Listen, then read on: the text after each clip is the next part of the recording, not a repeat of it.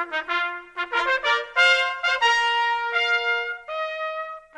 are listening to Historyman, a platform for historians, curators, and authors to tell their stories of the American Revolution, walk in the footsteps of heroes, and proclaim freedom reigns.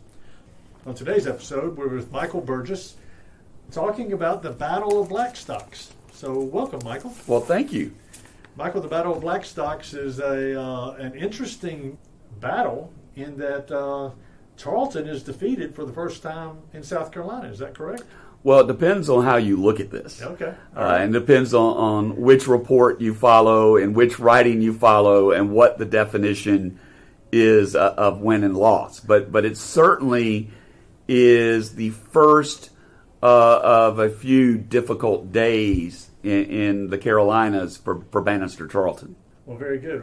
Fill our ears, please, with your knowledge, old wise one. Well, I don't know about the old wise one, but I've certainly, according to my wife, spent an inordinate amount of time studying a battle that is an hour and a half away, and she believes it's because I was trying to get out of yard work, which is partially true.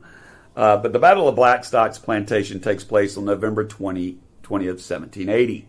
And because it is wedged in the narrative between Kings Mountain and Cowpens, it often gets overlooked for the significant battle that it is. That arguably without Blackstocks, you might not have Cowpens. And without Cowpens, then all of a sudden the course of the revolution does shift. But I started on this battle, goodness gracious, 2004, 2005, and someone you've had on this show before, Charles Baxley from Southern Campaigns of the American Revolution, saw that I was interested in this story and proceeded to say, well, why don't you be the research guy on it? I said, great. Figured a month, 6 months, maybe a year, and I'd be done. And here we are 17 years later, and I'm still working on this battle, and I'm still intrigued by every element of it. And really, there's three reasons why I think this is a fascinating battle. Number one, it's militia, it's Patriot militia versus British regulars, where the British regulars do not hold the field at the end of the day. Second, it's another account, a teachable moment, where you have real people making real decisions with real consequences. And the beauty of that, and you say, well, that's every battle. The Blackstocks battlefield is so perfectly preserved. You can go through these, the day of these real people and the real decisions and the real consequences without the interruption or interference of the modern world. And then finally, who doesn't like a good duel? Obviously, there is a play on Broadway, which involves a duel between Hamilton and Burr. We love it when Luke Skywalker and Darth Vader have their lightsaber duels. But this duel, I think, is better than both of those in that you have the second and final engagement between Banastre Tarleton and Thomas Sumter. Two of the most effective, controversial, charismatic, the figures that if you ask someone about Tarleton or Sumter, there's no middle ground. It's a love-hate relationship. And you can even be a patriot and hate Sumter, and you can be a member of the British Army and hate Tarleton. And so it's this very real individual confrontation between the two. And arguably, they both really behaved out of character on this at late November afternoon in 1780. So their first engagement that was kind of known was at Fishing Creek. Fishing Creek, correct. This is after the battle. This is Battle of Camden. Sumter goes to the west and takes down Carey's Fort. Is making his way back north with a whole entourage of supplies and prisoners and cattle, and then runs into a column of British that were coming to help out at Camden, and he takes them prisoner, and they're on this long march, and finally, after the Battle of Camden is lost, Tarleton is sent after Sumter, and then they meet at Fishing Creek, and they're both just exhausted from their long march and their days of fighting and that sort of thing. And that was the first engagement with Sumter in Tarleton. Is that correct? That's correct. A couple things about that engagement. Number one, yes, they are both absolutely exhausted, but they deal with that in different ways. Tarleton deals with exhaustion by continuing to push on. Right. And he is masterful at stalking an opponent and surprising them. He does it throughout the war. He's masterful at understanding how to conceal things, such as on August 17th, the Battle of the Fishing Creek is the 18th. That night, he camps along the Broad River, where or Catawba, depending on the name changes 3 different times when you go up the river. It's actually, and I'm wrong, it's the Wateree or the Catawba River, whichever you want to call it. And does so with no campfires. Across the river, he sees campfires, and he scouts, and he realizes Sumter has no idea that he is in the neighborhood. In fact, that morning, there's this poignant scene of Tarleton cresting this hill and looking down in this valley in between the Catawba River and Fishing Creek, at this Patriot camp with no security, men in different stages of undress, and it finds Sumter dealing with his fatigue, sleeping under a wagon, minus clothes, minus anything else. And it's the single, it is every cavalry officer's dream to have something like this, and Tarleton takes full advantage of it, thunders down the hill, rides back and forth through the encampment, routs whatever resistance there is. Sumter barely gets away on the back of a horse, minus his army with him, minus any weapons, minus his clothes. And if you believe the anecdotal account that is told in a book that the historian Charles Braceland Flood writes in the 1970s, he knocks himself out on a tree on this escape. Now, whether that's true or not. So when we say face-to-face engagement, it's hard to call Fishing Creek face-to-face. It is an absolute catastrophe for Thomas Sumter. However, as Sumter does throughout the war, you can beat him, but he's always going to be able to recruit and come back. And that's what Sumter is doing in November of 1780. He has rebuilt his force. He is active in what is today Fairfield County, north of Winnsboro, where Cornwallis's army is located. Tarleton, meanwhile, is in Sumter and Clarendon County, today's Sumter and Clarendon County.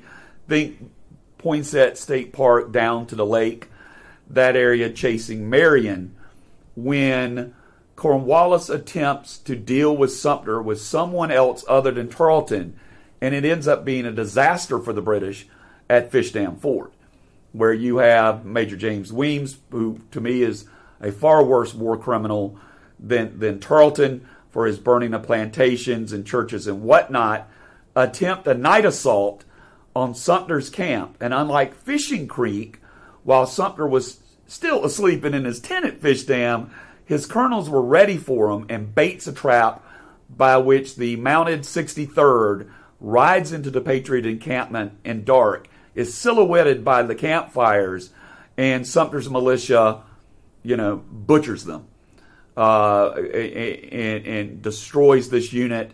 The 63rd retreats. Their men are left on the field. Sumter is actually, and I think this is one of the dark things we often miss with the American Revolution, is the target of assassination force. A small group of 3, 4, 5 men that head to Sumter's tent, and they go in one side, and Sumter goes out the other and ends up hiding down on the riverbank in the frosty cold of the November night, shivering as the battle finishes up. And that really is where the road to Blackstocks begins. The next day, Sumter's men cross over. This time, I got my river correct, the Broad River into Union County. They are spiriting up the Patriot people. They are adding to their force. They add the Georgians to this. They are also sending detachments out to quell the Loyalists. Cornwallis writes that Sumter is basically scaring all of our friends who are now fleeing down to the Congarese, which is Granby, which is present-day Casey. Sumter is also has a group blackguarding the encampment of the 71st and the remnants, where the remnants of the 63rd Mounted will gather at Briarley's Ferry, which is in Fairfield across from Harts Ferry Road in Newberry. They're attacking Loyalist mills. He sends a detachment as far as where the I-20 bridge crosses Broad River around Columbia to intimidate a group of Loyalists. It very much is a slow victory procession for Sumter, because with all these detachments in and out, he can't move at a rapid pace, but he begins to move towards 96. Now, how many men does Sumter have at this time? If he's got that many detachments, how many men does he have? If you count all the detachments, which of course will return to camp, on the afternoon of November 20th, it's upwards of 1,000 to 1,200. We talked about this before. Sumter's magnetism, that he's able to keep this many men in the field, as opposed to one of the other heroes of the Revolution, Francis Marion, who can't depend on them on any given day or any given raid that he's involved in. Of course, a lot of that had to do with Francis Marion is operating behind the enemy line. True. As opposed to Sumter, who's on the borderline. I also think, and if you follow sports, there's always this phrase, a player's coach. I think Sumter is very much a militia man's leader. I mean, he understands how to praise them, reward them.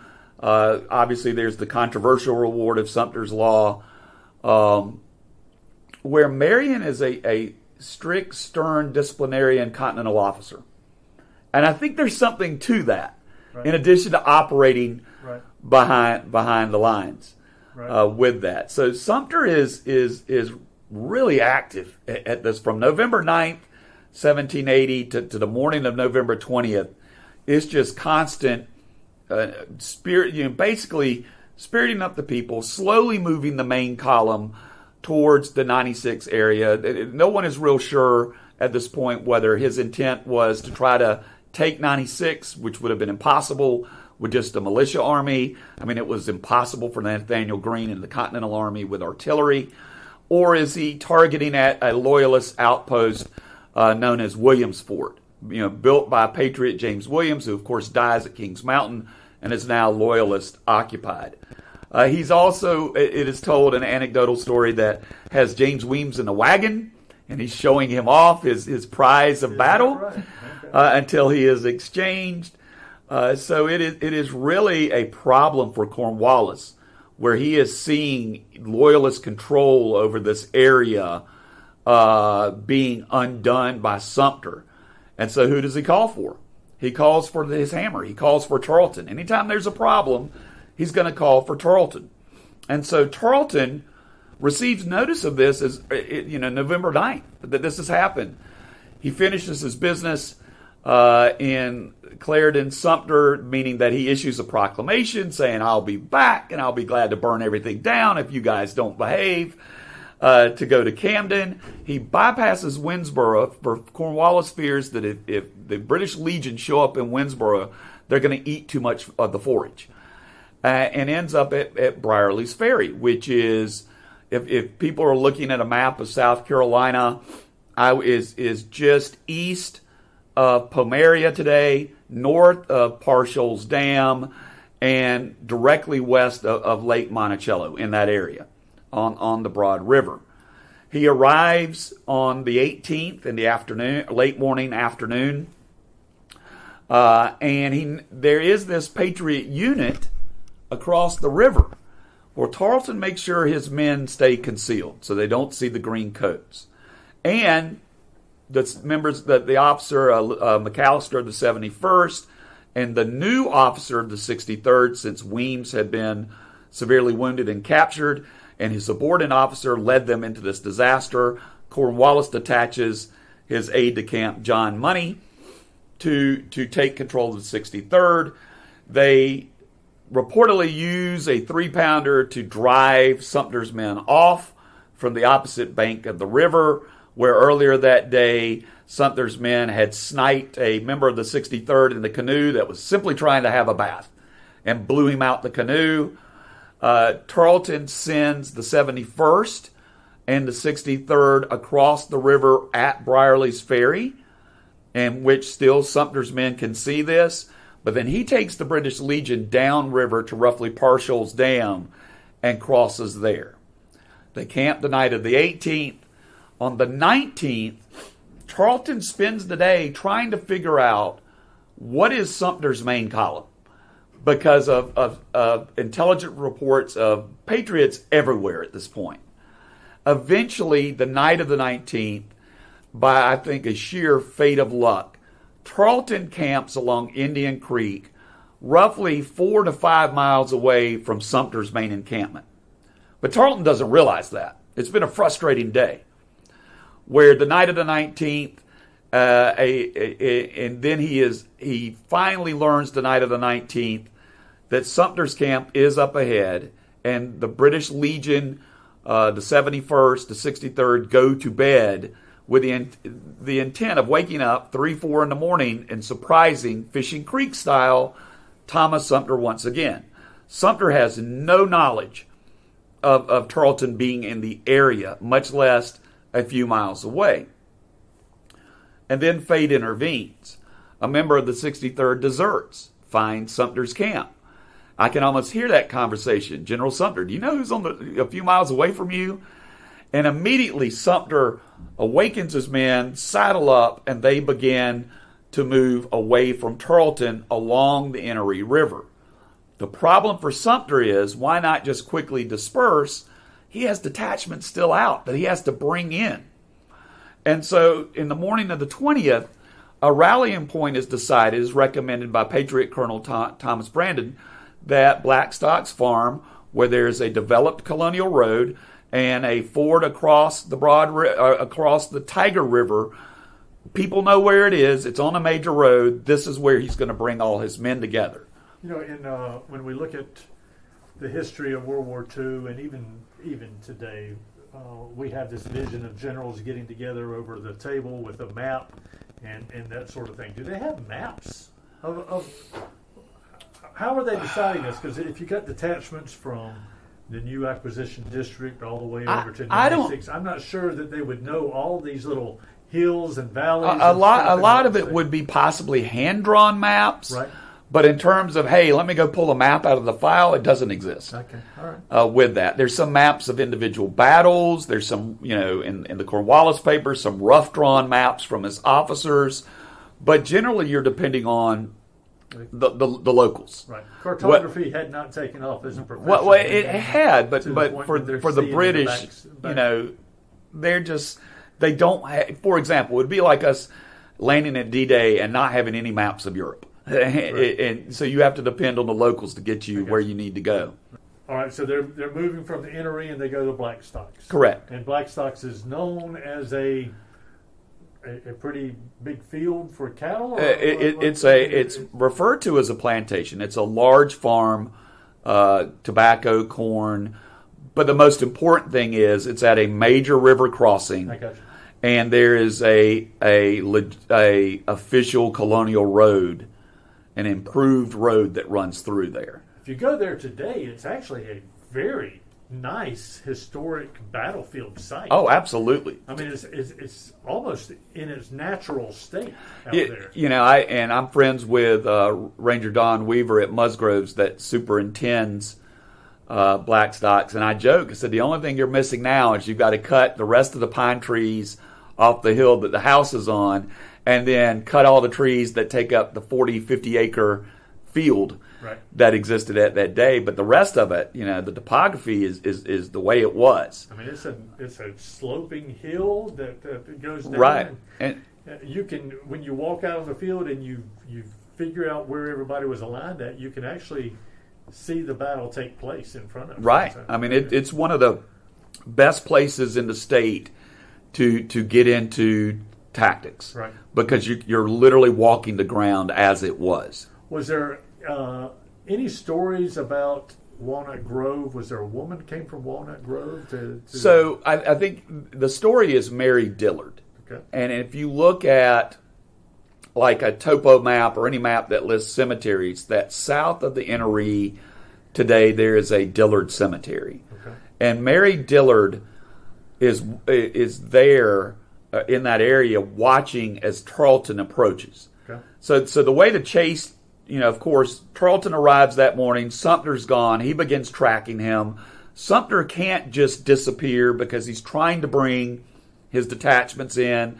They settle on the rallying point at Blackstocks, and he'll arrive there early afternoon, but he has to wait. He can't just abandon his army. Tarleton is trying to be a good combined arms force commander because he does have the British Legion cavalry with him. He does have the mounted 63rd with him. But he has a company of the 71st mounted, but then he has 200 to 300 infantrymen and an artillery piece. So he's trying to keep his force together. Roughly at the Dillard land, Tarleton makes the decision, because the day is beginning to disappear, to leave his foot soldiers, even though he would have doubled up as many of them as he could on horseback, just like he did going to Waxhaws. But leave the rest of them, leave the artillery, come up as soon as you can, and I'm going to pursue him with a mounted force. Sumter I'm going to pursue. Mary Dillard sees this, takes a shortcut, tells Sumter that Tarleton is close to crossing the Innery, but he doesn't have his artillery, and he doesn't have his full complement of infantry with him. Tarleton will cross the Innery at what is today present-day Jones Ford. And he sees what he believes is an amazing gift. And it appears there is Patriot militia at the ford. And so he immediately gives the order to charge. They ride down on this group. They begin to slash and hack and stab and everything else until they realize these were Loyalist prisoners that Sumter, under Patty Carr, had put under Patty Carr's control, that Patty Carr had left. This is Patty Carr, the Irishman. Yes, the Irishman. And he had been taking care of these prisoners. Saw Tarleton, got his cue. He takes off. The Loyalists, of course, aren't going to run because it's Tarleton. But when you order a cavalry charge and they come thundering down the hill, it's not like you can get them to stop or communicate with them. And so Tarleton ends up cutting up Loyalist prisoners. He will not admit to that in his immediate letter after the battle to Cornwallis. He simply refers to it as the Patriot rear guard. And he will hold on to that forever, even though we know it's Loyalist prisoners. Tarleton continues, crosses the Innery, heading to Blackstocks. And at 4 o'clock, at the entrance at opposite of Blackstock's farm, at an entrance to a railed lane, chaos ensues. One of Sumter's detachments under Thomas Taylor comes in with wagons full of flour, thunders down. There's a creek that the Colonial Road crosses to go up to Blackstock's farm. He thunders down the road with his wagons.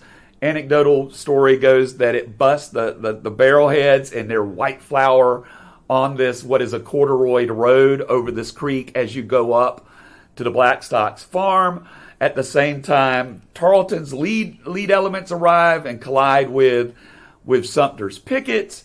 And so there's just this mass opposite the Blackstocks farm in sight of Sumter and his men who had been in the field trying to get a meal, starting to cook some meat, cook some dough, whatever. And Tarleton, of course, or Sumter immediately calls for a council of war. Obviously, they're not going to retreat, but more or less to decide, who's going to be where, etc. They're scrambling. Tarleton's lead element awaits the rest of Tarleton's force. And about that time, Mary Blackstock. Now, we don't know where the father Blackstock was during this battle, but we do know the woman of the farm is home, and she comes out and tells Sumter she will not have any fighting on this farm.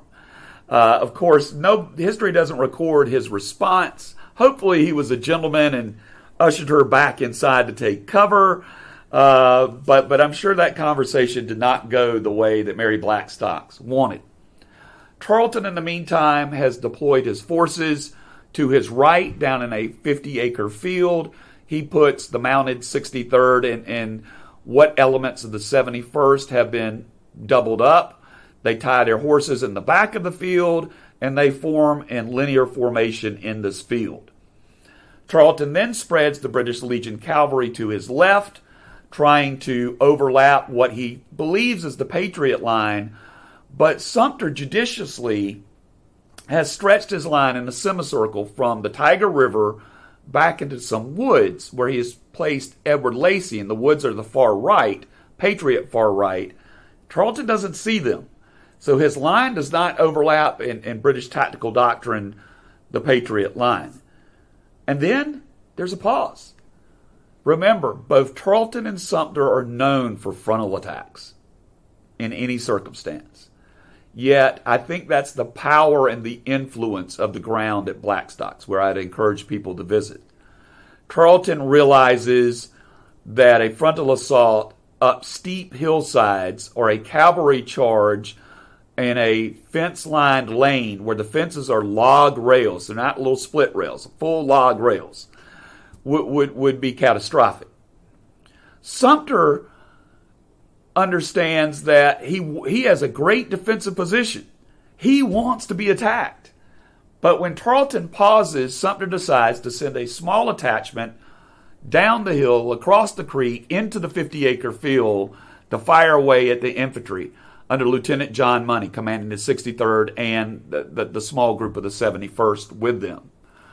Money takes the bait, begins to advance, and once Money coming across this 50-acre field to the left front of the Blackstocks house, if I'm sitting in the Blackstocks house, I can see the British coming. Tarleton and Money realize they have made that Money has made a huge mistake. Because in all the buildings on Blackstocks Hill, there are sharpshooters. In the house, in the barns, behind these huge, thick fence rails, it is a beehive of rifles and muskets begging to be attacked. When Money's men begin to press the Patriots in the field, these are Georgians under Colonel John Twiggs, the Georgians begin to give ground, because they don't have bayonets. But what they're doing is sucking Money into the killing zone, which shortly he falls into, and now he is facing fire from his front in the field by the Georgians, and then from Money's, the British infantry left front is getting assailed from the hill. You begin to see officers fall. Money himself is wounded. They lose all structure. They are being pinned down and decimated. Meanwhile, over on the Patriot right, Sumter sends word to Edward Lacy, who is concealed by the woods, to get around the British Legion left flank and attack the Legionnaires, which Lacy's men quietly make their way through the woods and empty upwards of 20 to 30 saddles of the British Legion in this attack. And so now Tarleton has a problem. On his far left flank, you now have a firefight going on between the British Legion cavalry and most likely British Legion mounted infantry or infantry mounted on the back. On your far right, your infantry is trapped by fire. And now he's come to a moment where he has to make a decision to save his force. And what is the decision? It's what he always does. He puts his cavalry in column. Even though the fences are lined, he sends them thundering down the hill, and the road runs through the center of the Patriot line. He is going to try to split the center, go to the river, and swing around the backside of the Georgians in the field. It's a desperate attempt, and the results are catastrophic. After the battle, people will write that as the cavalry flies up this hill, hemmed in by these big log rail fences, it is a cauldron of death. And you have men and horses choking the road. His cavalry force is repulsed, but he does accomplish extricating his infantry briefly, because the fire lets up from the hill on the infantry and focuses on the cavalry. And now the infantry has reorganized, is pressing the Georgians, and the Georgians begin to break and run. At this point, Richard Wynn, who has been held in reserve in what I call on the battlefield the hidden knob, receives an order delivered from Sumter by Major James Jackson of Georgia, in which Jackson orders Wynn to attack into the field to support the Georgians. And Jackson uses the quote, "The salvation of this country depends on this single fight." Wynn's men rise up, they charge down the hill, they engage the British Legion, the British 63rd and 71st in the field. They are able to finish the job that the riflemen on the hill had begun. Now the riflemen on the hill are now firing back down into them, since the cavalry attack has been repulsed. And the Legion, the British Legion cavalry is ordered, led by Tarleton, into the field to protect the 63rd and 71st as they retreat back across the field to their horses. This is where Tarleton does, if you've seen the movie The Patriot, a very un-Tarleton thing according to pop culture, but I think it's very Tarleton in my studies. As his cavalry, and he personally leads the attack, is in this field, shielding his retreating infantry, he sees Lieutenant John Money. Tarleton dismounts, grabs him, throws him on his horse. He's under fire while he's doing all this from Wynn's men and the rallied Georgians, jumps back on his horse, and takes wounded Money to safety. At this point, the battle, darkness is falling.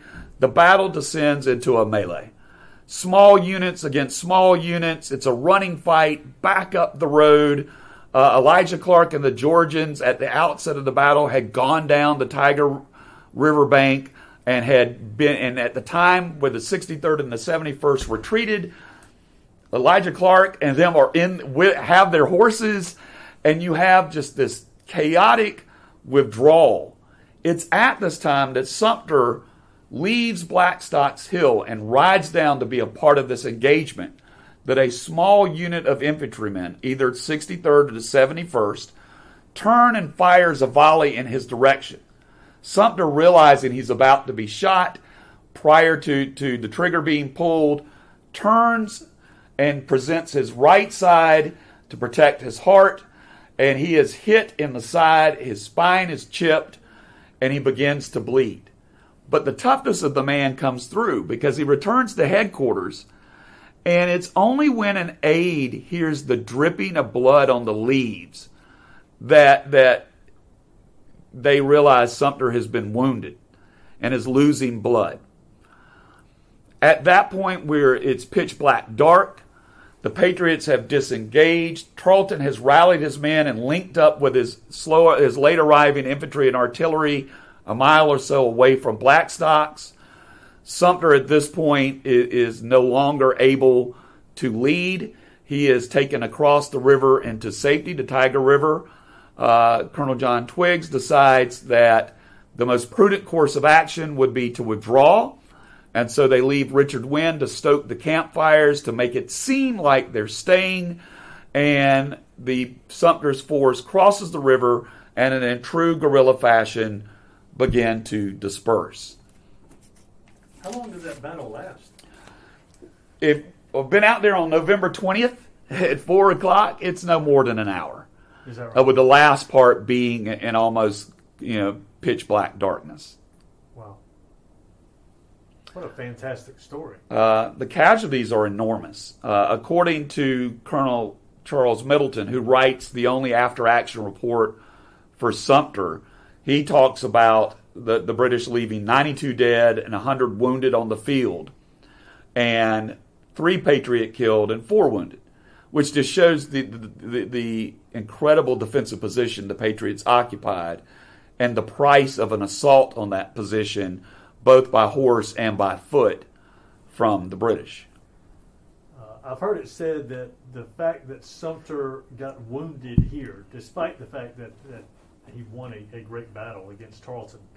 But the fact that he got wounded and had to withdraw from the fighting possibly saved South Carolina in the whole scheme of things. So when Nathaniel Greene takes control of the Southern Army in December 1780, he realizes, he surely has been told about everyone, you have to talk with Sumter and write with Sumter. And Sumter at this point is convalescing. He won't take to the field for a few months. But it's pretty quickly that Greene realizes. Now, Greene at times, if you read his letters, comes across as fairly haughty when dealing with the militia officers. But Greene realizes he has a problem with Sumter. And even when he detaches his flying army under Daniel Morgan, Sumter complains about Morgan giving his men orders. Fortunately, by this point, a well-respected patriot frontiersman who had been out of the war after the fall of Charleston, Andrew Pickens, is back in the field, who commands immediate respect. And Pickens is able to rally not just his own militia, but elements of Sumter's militia to join Morgan. That with Sumter out of action, there's not too much he can do about that. There is the hypothesis that given how Sumter refused to support Gates at Camden directly, as he will refuse to join Greene at both Hobkirk's and 96, that had Sumter been active in the field pursuing his own plans, that you could have had a significant number of Patriot militia that will be at Cowpens, not at Cowpens in this alternate reality, which means you don't have the numbers to create the defense in depth at Cowpens. You don't have the force really for Morgan to repel a Tarleton assault. I've wondered about Sumter, and perhaps you too, having studied him. I wonder if he's just thinking to himself, listen, every time we put our men in the hands of the Continentals, we lose. And every time we take control of them ourselves, we win. So why would I put my people, in the hands of a Continental officer? The problem is, right offhand, I can't think of a single time he put his men in the hands of a Continental officer. The first opportunity, of course, would have been the Camden campaign. Well, he doesn't do it there. Okay. The second opportunity would be Cowpens. He doesn't do it there. The next opportunity would be Hobkirk's Hill. He doesn't do it there. The next opportunity would be 96. He doesn't do it there. And it's only after his Dog Days campaign outside of Charleston where finally Marion and Thomas Taylor and Lee, we're not going to work with this guy anymore, and he gets cashiered essentially. Do you see Sumter's militia, with of course Cowpens being one, but the only other time they work with the Continentals, and that's at Eutaw Springs. I think it's interesting. At Cowpens and Eutaw Springs, you have a massive positive militia contribution. Sumter's men are there, but he's not there. And the man was a Continental officer. He obviously is charismatic. He obviously knows how to organize a force. But throughout the war, he wants to pursue his plans, not somebody else's plans. Michael, this has been a great time, a great episode, and I appreciate you sitting down with us. I know you're a history teacher here at River Bluff High School, and you have several projects going on. Tell us about one of your projects. So one of the projects I'm currently working on, in a previous episode, we talked about Godfrey Dreer. So I'm going to unveil another one, hoping people listen to all the episodes. If you didn't hear my first project, go back and listen to an initial episode. But one of the projects is actually somewhat tied to it, is putting together the full Rawdon campaign to relieve 96 and back, and specifically in this area of the Midlands, where there's a number of different stories that forever, and I was guilty of this too, you look at and you just read them as separate stories. Everything from the Juniper Springs out in Gilbert engagement, to Emily Geiger's ride, to, the skirmish at Dreer Station, to Eagleston's capture. But there's a narrative to be told from June 3rd, 1781 through mid-July of Rawdon's experience running into the militia and whatnot here in Lexington County. So I'm working on putting that story together as an effort to expand our